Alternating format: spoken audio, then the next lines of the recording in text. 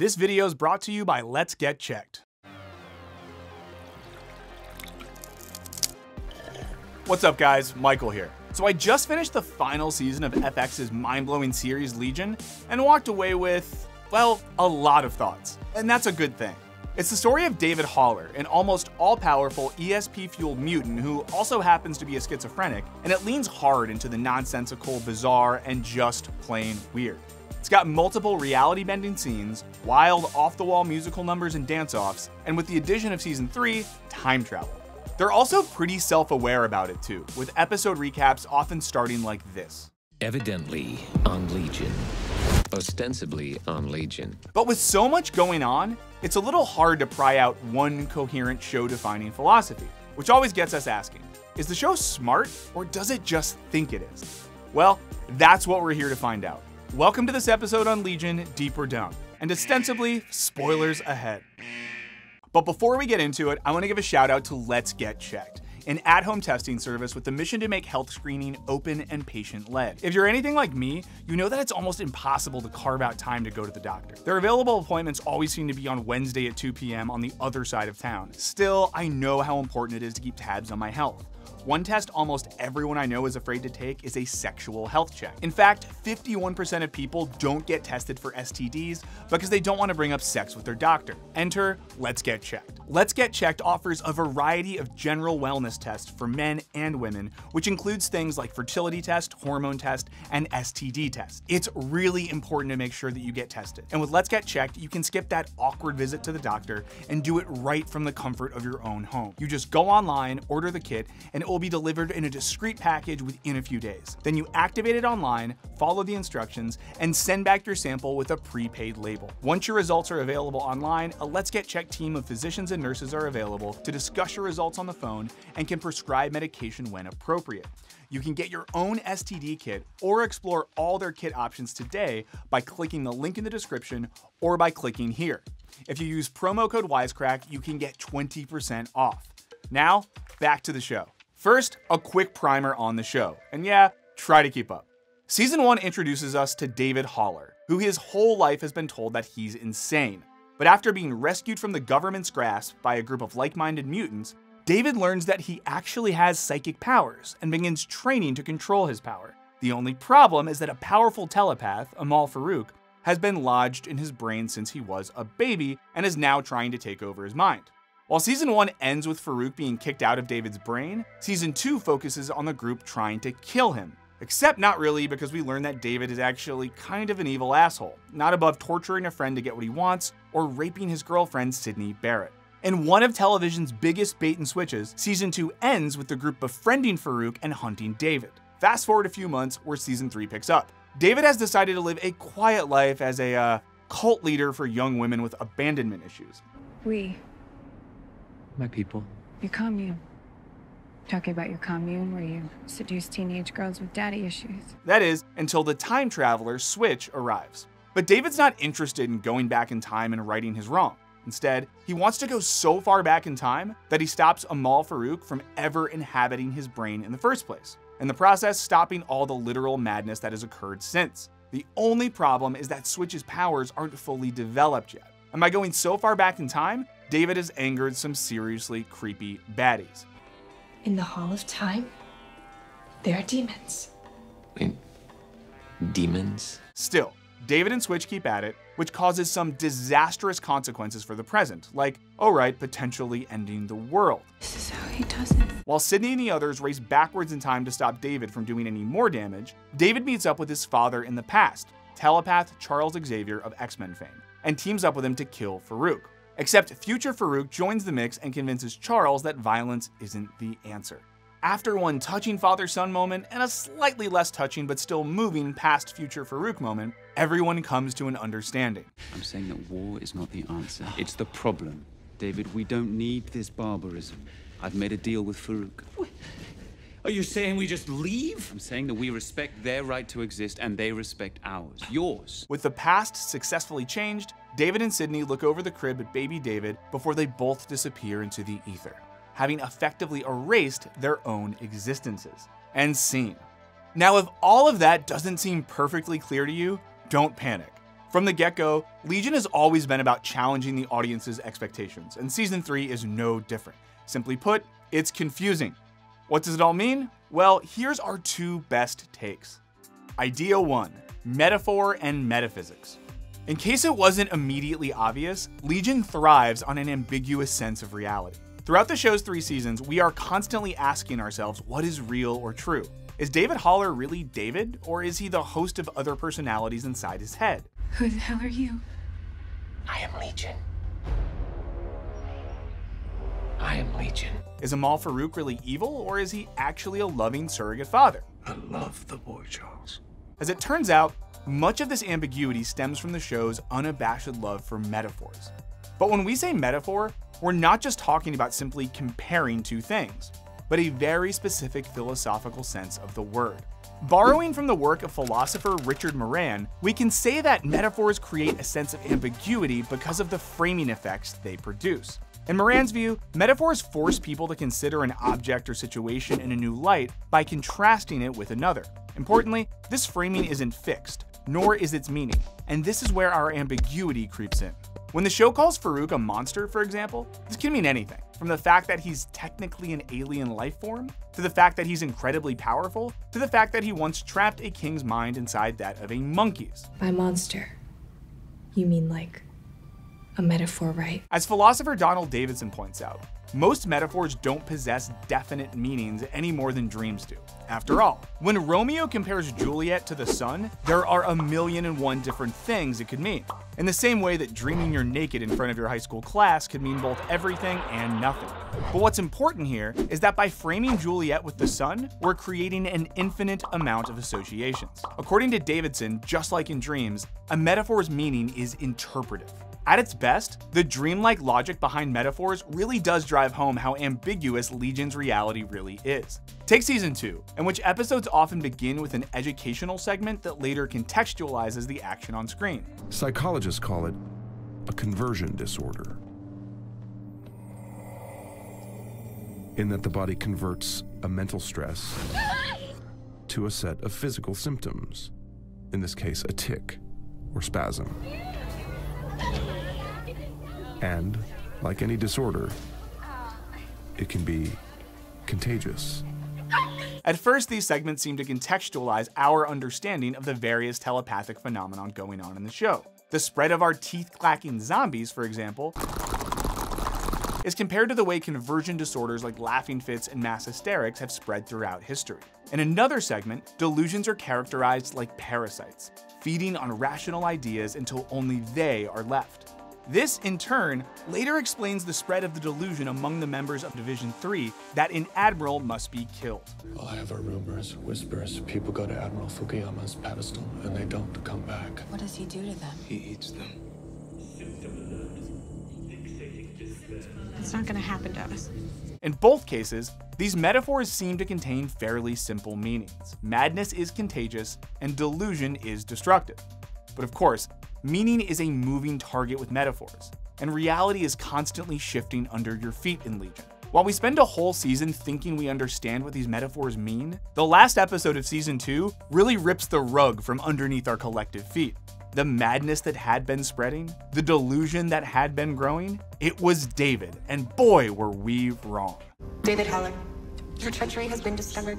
The inevitability of your future crimes. However, while the end of Season 2 might have been a high point for Legion's thematic use of metaphors, Season 3 demonstrates how sometimes the show can collapse under a metaphor's weight. Because let's be real here, some metaphors, like dreams, make zero sense at all. I think the best example of this would be Season 3's depiction of the astral plane. As if it was purposefully designed to give us a headache, the astral plane is both a literal and metaphorical place. Amal Farouk at one point gives us this no-nonsense definition of it. Well, at least by Legion standards. This is the astral plane, a world beyond the world, made of pure energy. Very few can see it. Meanwhile, Oliver, tells us that the astral plane is kind of like the island of misfit toys, where broken minds, forgotten truths, and lost objects all collect. We were always finding things.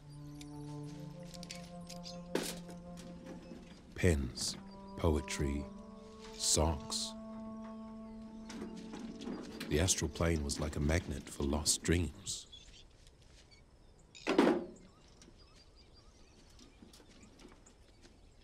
Minds. That was the other thing we found. In the real world, when people lost their minds, they ended up here. On the surface, we're presented with an interesting problem. How can a metaphorical place where literal lost dreams come true also be a real place? And what does this tell us about the larger logic motivating Legion? Well, one way we could go about this is to assume that both the physical and mental properties are equally real in the show. If thoughts and matter all contain some, for lack of a better word, mental stuff, then it goes a long way in explaining how a metaphorical world like the astral plane can double as a real physical place. So, for example, while we might usually think of being heartbroken as an emotional state, in the astral plane, you could literally find the embodiment of your broken heart bleeding out in the street. Don't forget your heart. By having these mental states manifest themselves physically in the astral plane, the show seems to be advocating for a sort of panpsychic doctrine. Distilled into its most basic component, panpsychism holds that the old Cartesian divide between mind and body isn't really a divide at all. Instead, the panpsychist believes that everything, from the glass in your smartphone to the neurons in your brain, contains fundamental mental elements. Now, before you start worrying that the ground beneath your feet has feelings,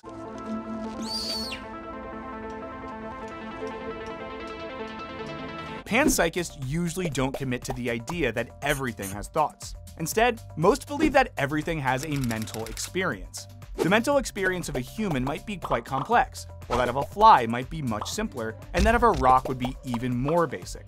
To most panpsychists, mental experience is a fundamental building block of the universe, with actual thought only being achieved by sufficiently complex entities. Applying this model to Legion, we can see how both regular everyday objects and abstract ideas like the loss of innocence appear in the astral plane. They all have a mental experience. It also goes a long way in explaining why David struggles to differentiate between his mind and reality. They're all made of the same mental building blocks. His mind is fixed. His reality is alternate. But while this is an interesting hook into the show, it's hard to say if the show is really using panpsychism or metaphors to make any deeper arguments about the nature of reality or experience. When it comes to panpsychism, the show never seems to really draw out any of the implications of having reality and your mind being both equally real, especially in regards to David. And when it comes to metaphor, it sometimes feels like the show is confusing for the sake of being confusing. Sure, in an oversaturated superhero market, it might be fun to see musical numbers stand in for dialogue. There's only one way this can end. A rap battle. But sometimes we'd like to understand the literal narrative. After all, according to playwright and screenwriter David Mamet, the core of drama is about finding previously unsuspected meaning in chaos, the truth that had been previously obscured by lies. But maybe we should be okay with Legion's uneven use of metaphor. For a show that's so out there in terms of art direction, maybe all the metaphors are just a way to tell an interesting story. Philosophy be damned. Going back to our philosophers, Moran and Davidson, metaphors don't have to necessarily make sense. The important thing is the effect, the framing. And effect seems to be Legion's MO. It's all about that style. So maybe we should forgive the show for pelting us with various dance numbers, loquacious asides. It's about the order of things, the order you learn. When you were young, we let you be wild, because wildness is important. But as you got older, we gave you structure, so you'd feel safe. And the very weird astral plane. I'm the supine lupine, my libido kills sunshine, moody and spicy like a fine-ass toilet wine. Maybe all Legion is trying to do is keep it interesting. So deep? Maybe not. Idea 2, time and change. Of course, the big shakeup in season 3, other than Bottino's mustache, is the addition of the time traveler, Switch. Now, it might seem unfair to put Legion's depiction of time travel under the microscope. When it comes to comic book characters, we kind of just have to grant the initial premise. Radioactive spiders giving you superpowers instead of cancer? Sure, why not? And early on, Legion playfully reminds us that its depiction of time travel isn't going to trade too heavily on science. What do you know about time travel? I have a PhD in quantum mechanics and a master's in nuclear physics. Have you ever seen the hall? The hall? Time. There's a hallway. It moves in 2 directions, forwards and back. And by drawing a doorway in the air, like this, I can access the time stream. But there has to be some internal logic going on, right? Well, in Legion's case, not really. In fact, the final season continually fails to address one of the biggest logical problems in time travel, the grandfather paradox. That is, how can time travel be possible if you went back in time, killed your grandfather, and made sure you were never born to go back and kill said grandfather? Now, there are a lot of ways to tackle this problem. You could go the Marvel route and just say no matter what you do while swanning around in the past, the future doesn't change. Time doesn't work that way. Changing the past doesn't change the future. As for Legion, the show's solution can best be summed up as fuck it. Come at me, bro.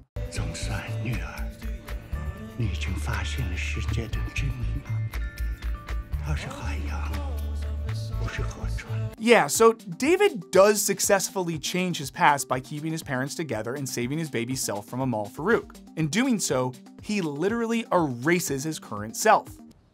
So now what? We just sort of fade away into the ether. How does this square with the fact that if David hadn't shared his brain with Farouk for 33 years, he wouldn't have gone back in time in the first place? It doesn't. But maybe Legion isn't trying to make a logical argument about time travel. Maybe this aspect of the story, as trippy and sometimes nonsensical as it is in service of a larger message. We're brought back to the idea of metaphor. The beginning of Legion's final episode starts with this text flashing across the screen. This is the end, the beginning, the end. What it all means is not for us to know. It is for history to decide. All we can do is play the parts as written. All we can know is ourselves. On the surface of it, it seems strange for Legion to frame the final episode with a quote. After all, if David and company are just playing their parts as written, how are they supposed to change the past? And what does self-knowledge have to do with, well, anything? But what if this text is a metaphor, asking us to reframe everything we've seen in 3 seasons according to these words? In this case, the show hints that everything David has done, past and present, from being born to cartoon fighting Amal Farouk, has been necessary. That David needed to quite literally experience time in order for him to change and thereby save the world. And while it might seem like we're reaching here, this theory does fit with the rest of the show. In fact, the idea that characters needed to experience time to change is integral to all our major players' arc. Sid, for example, must live a second childhood in the astral plane. Under the watch of Oliver and Melanie, she goes from being the understandably rage-filled girl shooting her rapist to a kick-ass, self-actualized woman who knows how to save the world. I know, honey. But here's the thing. The real world needs you. All those bad things, they don't have to be bad.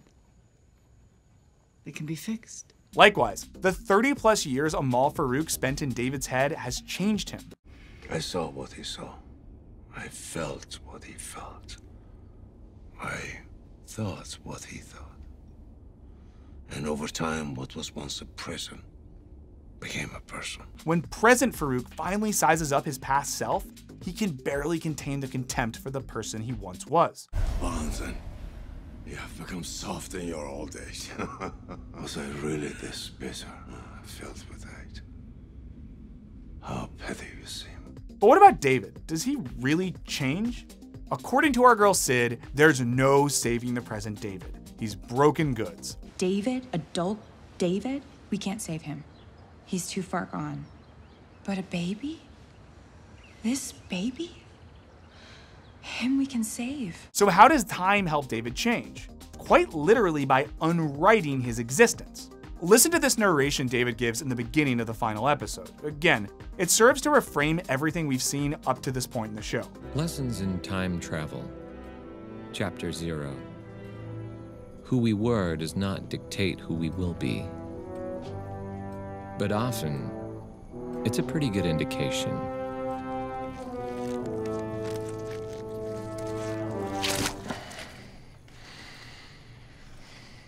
Time travel does not give one the opportunity to change oneself, but rather to eradicate oneself.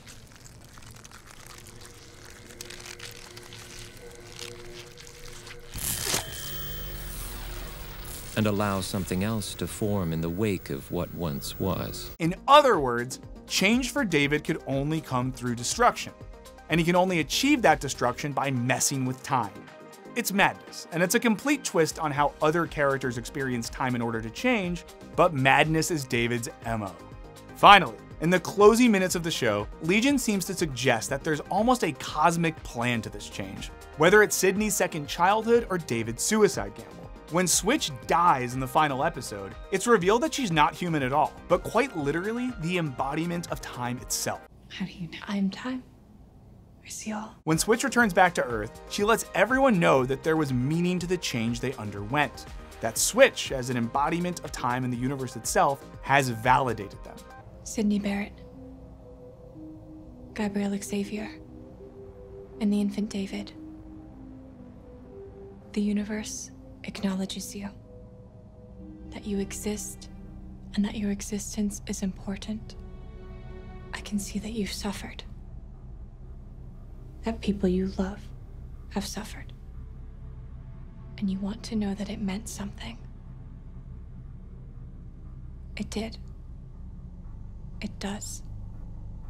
Nothing of value is ever lost. And even though the present them will perish, it was also better versions of themselves shall flourish in their place. So what do we make of Legion's take on time and change? Again, I think it's best to invoke Davidson's work on metaphor here. As Davidson rightly points out, how many facts are conveyed by a photograph? None in infinity? Or one great unstatable fact? Bad question. A picture is not worth 1,000 words, or any other number. Words are the wrong currency to exchange for a picture. In the same way, holding Legion's take on time and change to a philosophical standard might not be the right approach. At the end of the day, Noah Hawley decided to not make a philosophical argument with the show, but rather an artistic one. And like in time travel, in this choice there is a sort of grace or madness. Whatever deeper meaning there is here, if any at all, the show's not giving us any hints. Overall, we give Legion a 5 out of 10 for smarts, but hey, maybe we're just not getting it. Thanks for watching, guys. Peace.